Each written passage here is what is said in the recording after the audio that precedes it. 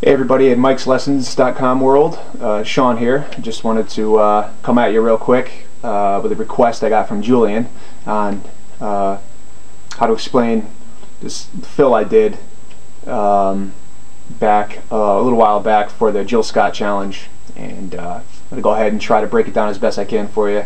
I really didn't put too much thought into fill, so I kind of took me a little while to think about how I did it, but here we go. I'm going to show it to you right now.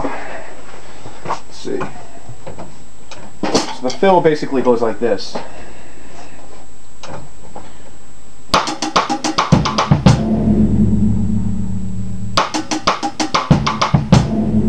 Alright, and in context with the beat, it goes like this.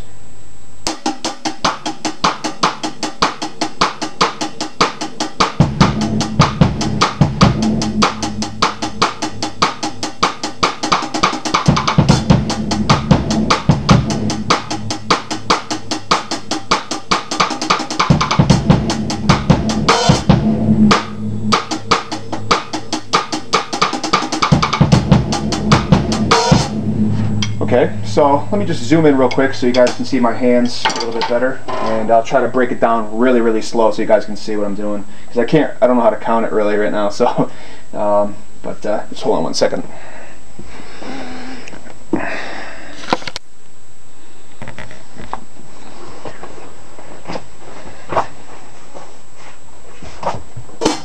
Okay, so here we are again, just zoomed in a little bit better, and I'll try to break it down as slow as I can here without kind of losing the feel.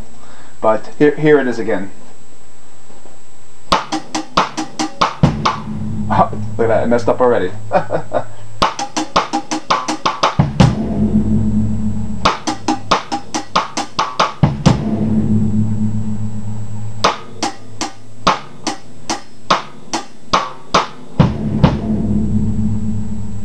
So it's left, right, right, left, right, right, left, right, left, left, bass, bass.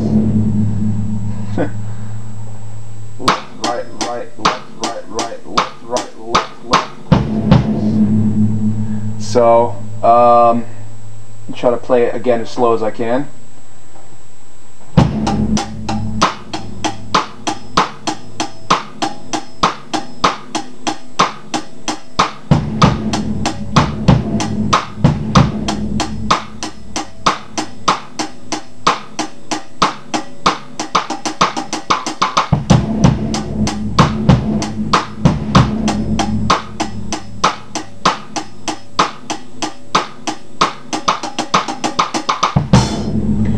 So that's it, and usually I play it about medium tempo. I can't really push it too fast, so you know, a comfortable feel would be like something like this.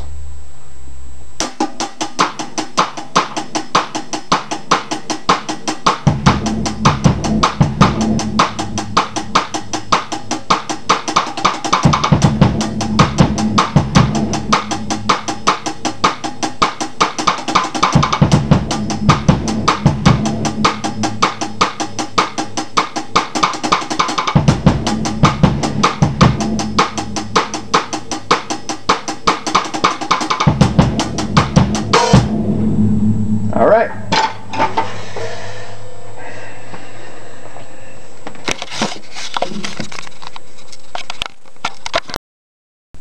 All right, so Julian, I hope this helps and explaining the fill I did. If you have any questions, just let me know, and have fun with it. All right, we'll see you later.